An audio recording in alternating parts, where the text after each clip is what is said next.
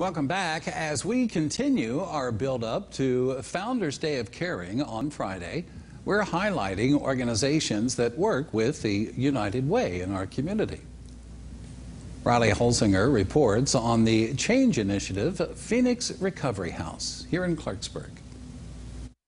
The Change Initiative Phoenix Recovery House is a 12-month program to provide a sober living and recovery home for women that were once addicted.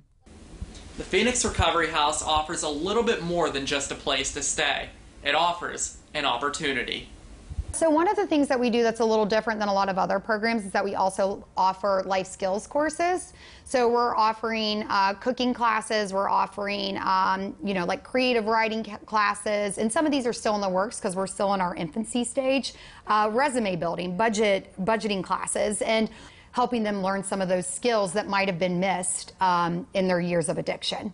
The Phoenix Recovery House has just opened in January, but has already made an impact on its attendees in its short time. It's been really inspiring to see the women that have come through these doors and what they're able to do, what they're able to overcome, and just see them evolve day in and day out. It's really a beautiful, beautiful thing to witness. Without the United Way's assistance, the program may not exist.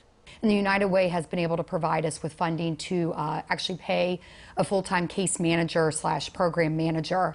And if we did not have their funding, that wouldn't be possible. We might actually not be sitting here right now.